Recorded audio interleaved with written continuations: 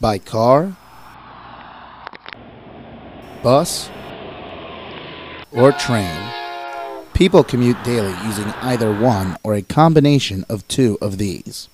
With gas prices climbing, which is better for us to travel?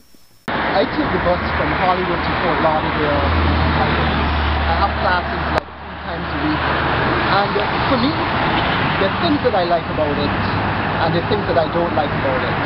Well, for one thing, I can say the thing that I really like is the fact that riding the bus is like exciting. It's like an adventure to me because I love to travel. But, you know, the thing about it is that even though it's really a great way to save money because, you know, at the same time I don't own a car, so I'm able to save a lot of money on gas, you know, and other expenses, you know, that come with owning a car, paying insurance, you know, a car payment and so on and so forth. The only thing that I don't really like about it is the bus is not always reliable. There are times when, you know, you feel you're at the mercy of the bus schedule, and you have to really sort of like, you feel like you're rushing to make the bus. Sometimes I've had so many occasions when I wanted the bus to be early, but the bus was late instead, or occasions when I wanted to be late and it was early, and as a result I ended up missing the bus altogether. You take the train, $5, take you home, $5 come back, it's $10. If you put $20 gas, you know, it's just gonna take you, you know, half in a day. That's why I like this train better. There's bus, there's car, there's train, there's carpooling.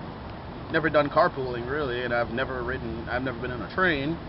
Taken a bus before, don't like it too much. It's time consuming. But when you have your own vehicle, it's easier.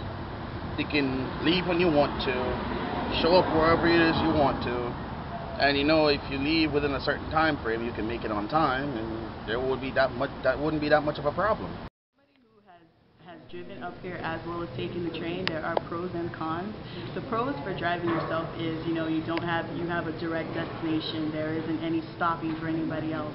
The con, no wait, that was the con, my bad. The pro is definitely like when I'm sitting on the train and I look outside and I look at the expressway and how backed up it is and how I've got a smooth ride and I don't have to worry about all that traffic. That is a total pro.